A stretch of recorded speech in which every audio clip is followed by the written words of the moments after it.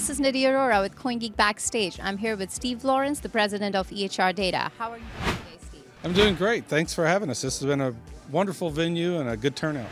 Tell us about yourself and your role at your company and the products and services EHR Data offers.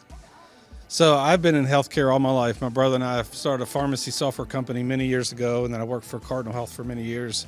And our founder at EHR Data recruited me about a year ago to try to turn his vision into some reality, and his vision was to create a global patient record. And so we've got some great developers. We're a spin-off of his main company that was in healthcare for 40 years. And so we've got some great healthcare developers, and we're going to make his dream come true and create a global patient record and give people control over their healthcare data. That sounds exciting. So I know EHR Data uses BSV blockchain to incentivize healthcare and lower the cost and protect the patient's data. So what are the real challenges that it wants to address or it is facing at the moment? Yeah, so the real challenge, as we all see it as consumers of healthcare, is that we don't have our data, and our providers that are taking care of us don't have the data. So our goal is to collect that data, and the BSV blockchain is critical because the size of healthcare data, I give a lot of people, I tell that just last year there were 6 billion scripts written in the United States alone.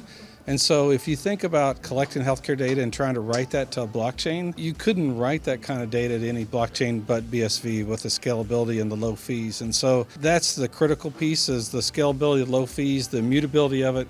And then obviously there's a huge incentive for payers who are going at risk with patients to get the patients to live healthier lives.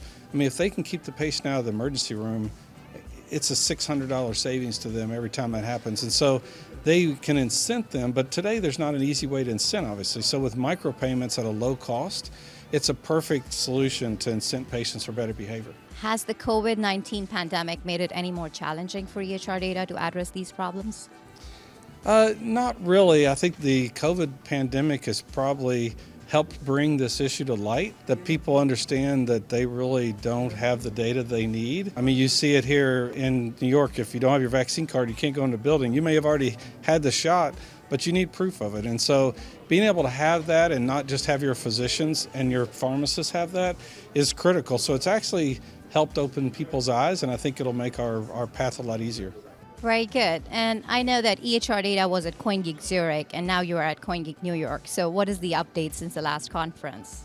Yeah, so CoinGeek Zurich, we had just become a company. And obviously with what we're building, we've built a hierarchical database where the patient's at the top. We have a very sophisticated clinical rules engine, and we have a mobile app for the patient. And so we had to lay down a lot of code between Zurich and now. We're about a month or two from commercialization.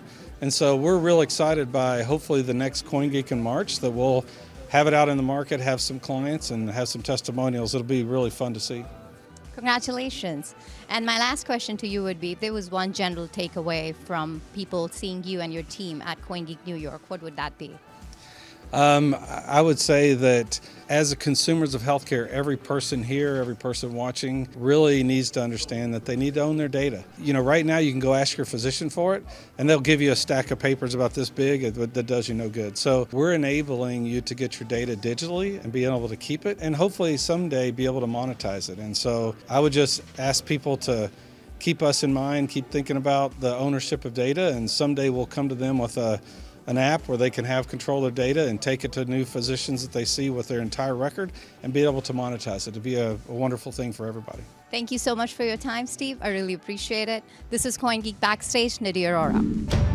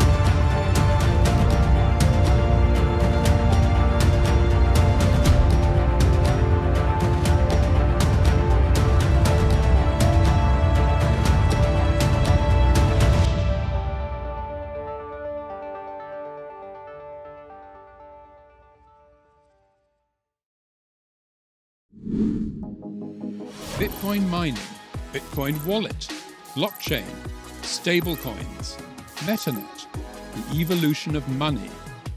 Everybody is talking about Bitcoin today, but what exactly is it? Learn the basics from experts. Learn what Bitcoin is, how it works, and why it matters. Bitcoin 101, your ultimate guide to the fundamentals of blockchain.